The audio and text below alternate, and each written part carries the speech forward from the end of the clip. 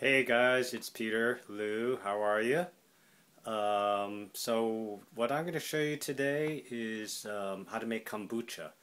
And I don't know if you know about kombucha, it's one of my favorite drinks. But basically what kombucha is a fermented tea. And the fermentation process produces all these like enzymes and probiotics, and it's a super healthy drink. It's like super tea, and basically it's gotten really popular, at least over here in New York, and I think throughout the country it's really becoming a popular thing. Although it's actually a very traditional drink. I think the history of it goes back to China. I'm not sure about that, but also to Russia.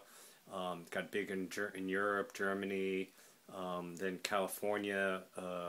During the 90s, and it's really just recently caught fire over here, and so now it's like sold at stuff like Whole Foods and kind of pricey. It's like $4 a bottle. But what I'm going to show you is how to make it at home, which is kind of like the traditional way that it's been done, and there's kind of a culture of kombucha. It's a subculture of people. Basically, what happens is what you need is what they call a SCOBY, which is the culture. It's kind of like they call it a mushroom, but actually it's just like a. I'll show you. It's a. Yeah, look at that. Look at that. That's kind of like nasty looking thing, but actually it's really cool. So those are SCOBYs, and they're also called. Well, when you put it in, it's called a mother. And what happens is you put that with the tea, and then it becomes kombucha. All right. So the elements needed.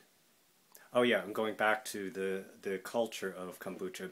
Basically, like when you make a bottle of or brew of kombucha, it produces another one. So you put one SCOBY in. There's one pancake kind of thing, and then at the end of the fermentation process it multiplies and becomes another one. So what happens is people just share the SCOBYs with each other, and that's kind of the thing. So it's like people are always asking, they'll put up things on YouTube, or I mean not YouTube, well maybe YouTube, Craigslist, or just any message boards, looking for SCOBYs.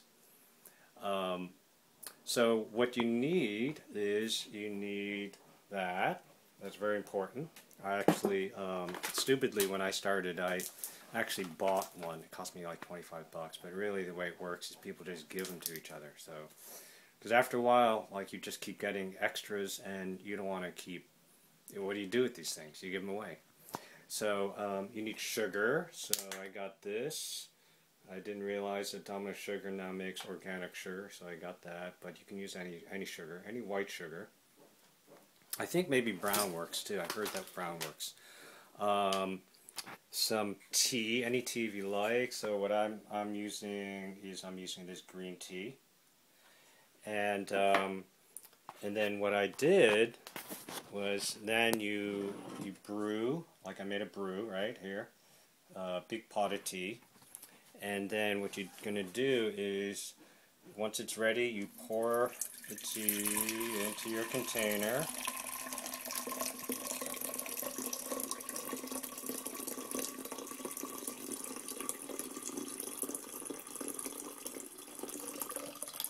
Now I used 4 bags of tea in that. I hope that's enough.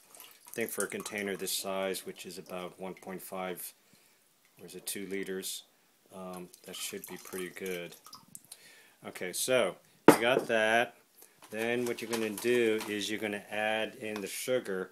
So for this amount, I think what you need is about 6.